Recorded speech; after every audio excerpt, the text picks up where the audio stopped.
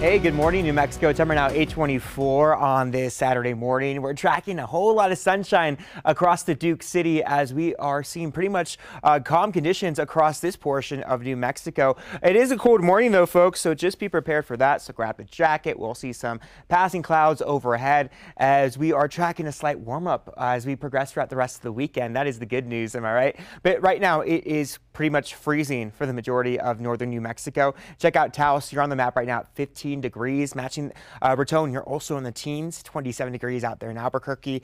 Down in the southwest portion of New Mexico, I would say it's kind of mild. Las Cruces right now 49 degrees with a lot more cloud cover. A lot of that cloud cover is going to pretty much stay in place for the majority of today. We won't start to see it clearing until later on this afternoon for you folks. And Future Track here is going to back me up as I'm telling you around 1 o'clock. We'll start to see that break in the clouds for those of you who live in the southern portion of the state.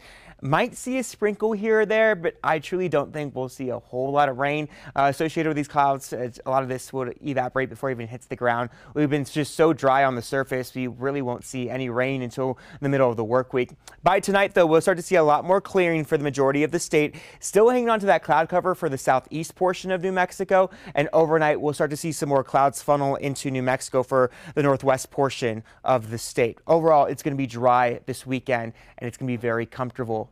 As for today's afternoon highs, 42 degrees will be our high for Gallup, 41 degrees out there in Cuba.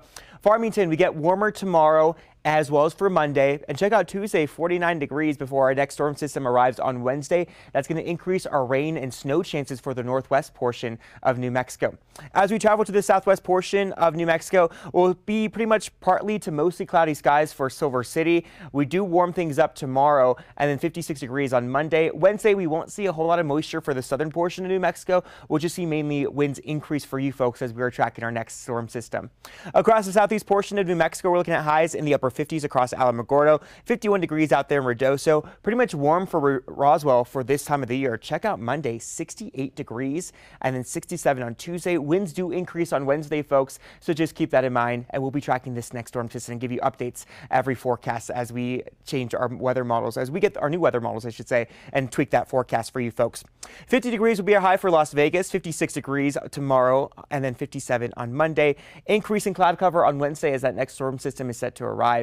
Across Santa Fe today, it is going to be cool. 42 will be our high. Warmer tomorrow, and then our rain and snow chances increase in the middle of the work week, like I mentioned, for that next storm system set to arrive by Wednesday.